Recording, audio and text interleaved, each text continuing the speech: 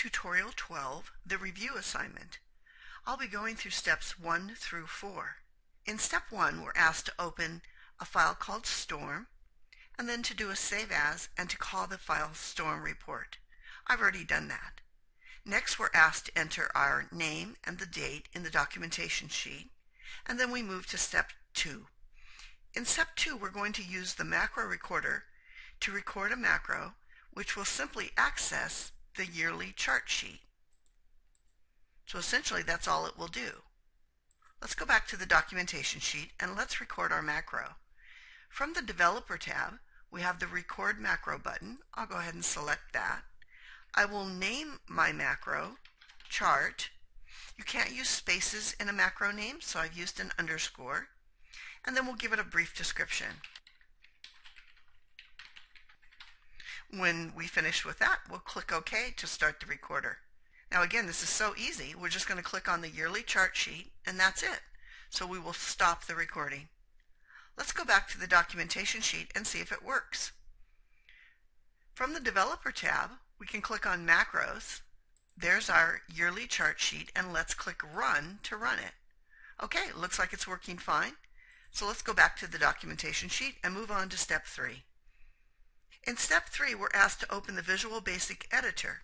You do that by either pressing Alt F11, the shortcut key, or you can use this button, the Visual Basic command. That pops you into a window that looks, frankly, like a completely different program, and that's pretty much what it is. This is the Visual Basic Editor, and it uses a programming language called VBA. There are 2 windows that are probably open. If they're not open for you, you can click View and choose Project Explorer. That opens this top window, and Properties window opens this one. So mine are already open, and what we're looking at here in the project window is really our file in a tree structured directory. So our file is a project, and it has various sheets, and in the modules folder, this is where your macros are kept. Now anything that you click or select in the project window will have its properties appear in the properties window. So one of the things that we were asked to do in step 2 was to rename this VBA project. So if we click, notice that its name property is open in the property window, and then we can modify that. We'll call it Storm Report Project. The other thing that we want to look at is this module. Now this may not be open for you. If the folder is closed, you can click on the plus, and that module 1 is where our macros are contained. In fact, if I double click it, it will open a code window here so that you can see the macro code. But we've been asked to change the name of this module 1 and to call it Storm Report Module. So I'll click on it to make it active. Its name property appears below, and then we'll modify it. Let's take a look at the macro. A macro begins with a command sub, which stands for sub procedure, and it ends with an end sub. In between we have remarks. Notice that these are in green text and they have an apostrophe to the left. This is just information about our macro. These lines don't actually matter. We could take them out. Now the lines that are in the black type, that's the actual VBA commands that are making us or allowing us to select the yearly chart sheet. You can run a macro if your cursor is in the macro by pressing F5. The F5 function key runs the macro.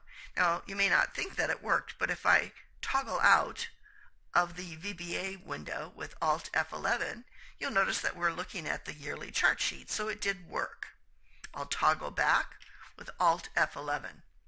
So now that we see how a macro is recorded, what we can do is we can highlight this one and use Control C to copy it, position our cursor a little bit lower, and do a Control V to paste it. Now I want the macro to look for another sheet. I'd like it to look for the statistics sheet, and I can see that sheet over here. So I want to take out yearly chart and replace it with statistics. I'll just erase the documentation rather than bothering to fix it. And then we're going to substitute statistics for yearly chart.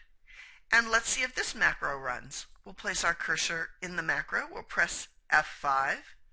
Okay, again, we'll toggle out with Alt F11 and look at the sheet. We're on the statistics sheet. So let me toggle back in. Let me show you another way that you could create a macro. You could go to Insert and choose Procedure. This is how we would create a macro in the VBA editor.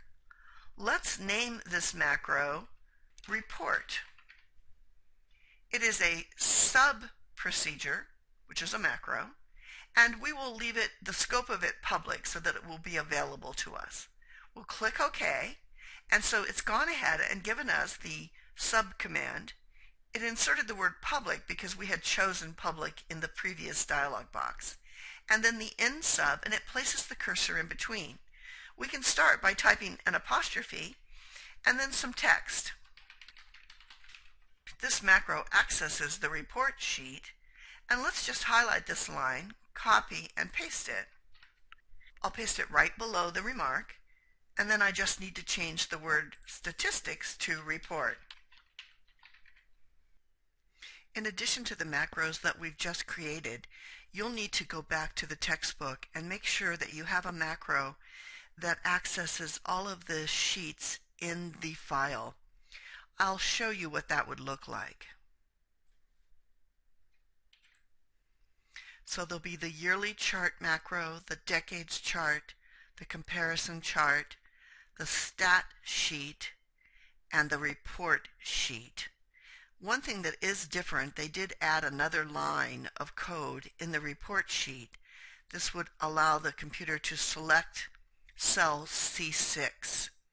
So you can pause the video so that you can check and make sure you have all of these macros, and then also that all of them are working. In the next video, we'll show you how to assign these macros to the buttons in the file.